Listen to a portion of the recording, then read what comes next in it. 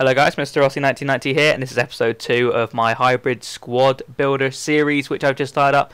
Last episode went down pretty well. It's a pretty good team in my opinion. This one is another one which I enjoy playing with. I've had this one for a little bit of time actually, and I absolutely love it, to be honest. It's not like the best hybrid you ever see. Of course, that guy's in goal. No, we've got Buffon in goal here. He's just a solid goalkeeper. I'm sure you all are aware what Buffon can do. Picked him off 2,200 coins in formation again. If these are overpriced, I had this one a while ago. I've rebought it since the prices have changed. I bought them all in formation, so if their prices look a bit weird, that is probably why. You all know about Buffon. His regular version, didn't want to be forking out the coins to get his inform version or anything like that. Now we've got a Serie A pairing in centre back.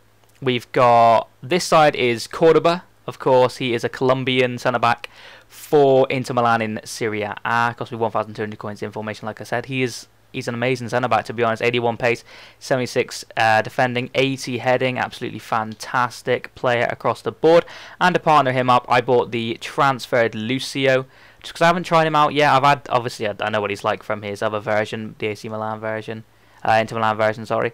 But the Juventus version I haven't tried out yet. I know exactly the same stats, so I'm not expecting anything different, but I thought I'd give him a go just to see if there's anything different about him. I hardly doubt it, but he's actually really good. He's a rock at the back. I've had him in a couple of my teams. Chiellini was another option I could have had there, but I've got Liga do Brazil right back, which is probably one of my favourite right backs in the game. I think in real life he's actually transferred to Sevilla now, which could be interesting in the next Ultimate team. I've had him for ages.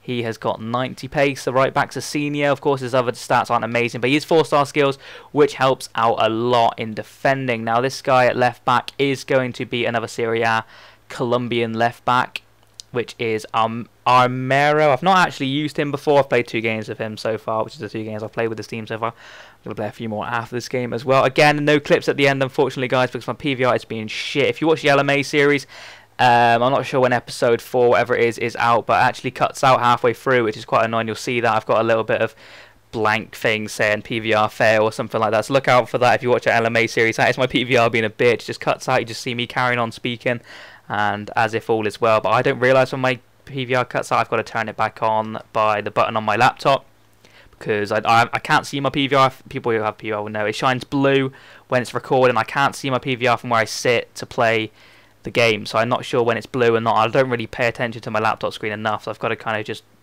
hopefully guess when it turns itself off and switch it back on as quick as possible. But yeah, as you see, Almero is our left back, so I went off in a little bit there. 85 pace, not exactly the best player overall, but he's just there for chemistry reasons, and he's got decent pace there, so that's amazing stuff. Now our centre mid in this side is going to be Ibarra, or whatever he's called. Not sure how many skills he has. I don't think he's got many skills. I think it's like 2 or 3 star skills, but he's just at the 87 at pace guy. Normally a cam, I do believe. I tried him out in centre mid and he hasn't failed me yet. He's been absolutely amazing. Scored a really good long shot with him, which was absolutely incredible. I'm not the best FIFA player in the world. I'm not exactly the worst either, but long shots is not really one of my specialities, and he was just smashing them in, which I was quite happy with. Now the next player we have is a Liga do Brazil.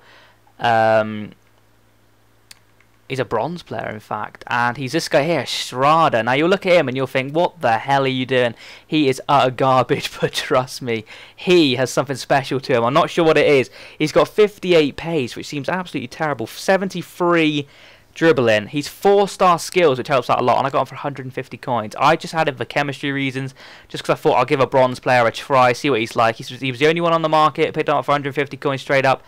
Seriously, guys, I don't know what it is, but I really like this guy. I scored an incredible goal with him. As you can see, that one goal he scored. He is left-footed, which is a different option from midfield. I'm not used to having centre midfield, which are left-footed. I'm used to my right-footers. But oh my dear God, he scored a rocket from range. I think he might have like a long shot trait or something like that, but it's incredible. Haven't looked into his stats much, but he is 4-star skills, which is quite nice. I really like that. Our next guy is this guy here, which is Valdiva, which again I'm absolutely in love with this guy. I'm not even going to lie to you. He is incredible. I didn't even realise he is a 5-star skiller. Now I had no idea. I didn't really pay attention to like the 5-star skillers apart from obviously the noticeable ones, but I didn't realise he was 5-star skills. He's from Chile.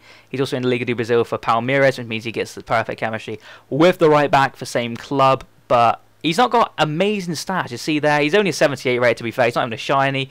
He's got the 86 dribbling, which is quite good. 70 pace. Also 76 at pass, and he's originally a cam, I do believe. I got him in centre mid. I got him in centre mid for 400 coins. That was pretty intense. That was on an open bid. Some guys obviously failed there quite horribly, but I'll take advantage of that failing. Now, the next guy we have got in left mid, I can't actually remember what league he's from. Oh, there's Ronaldo. We got the Inform James Rodriguez, who I don't believe, I do believe is 3-star skills, which is for some reason a bit of a letdown for some people, but I don't really mind it because, to be honest, I've got enough skillers in other teams. This isn't really a team which I'm going to be doing skills with. It's got a really good attacker who can do skills and right wing who can do skills. I'm not going to lie to you there. My two favourite players in the game. But this guy isn't a skiller. He's more of a run down the wing. He's got a really good shot on him. He's left-footed option at left wing. I know some people prefer the right-footed option at left wing, so you can cut in and shoot or whatever's. But he is the left-footed option for left wing. He plays for Porto. He's in form, as I said. 18,000 coins for him isn't too bad at all, in my opinion. There wasn't many on the market. I'm not sure if he's rare or just somebody's price locking him or whatever, but there wasn't many at all on the market. But in right wing, we're going to have a silver, and it is going to be, hopefully I don't have many of these. There he is. Danilino, the non-informed version. I have the informed version, but of course he's not a right wing. He is a centre mid slash striker slash whatever the hell you want him to be. But I bought the right wing version here just for this hybrid, and oh my god, I forgot how good he actually was in right wing. I'm used to playing him centre mid. I'm sure you are aware of some of the teams I've showed you where I've got him in centre mid. I love him there. I prefer him there because he's got, I think it's a high defensive work rate or something like that.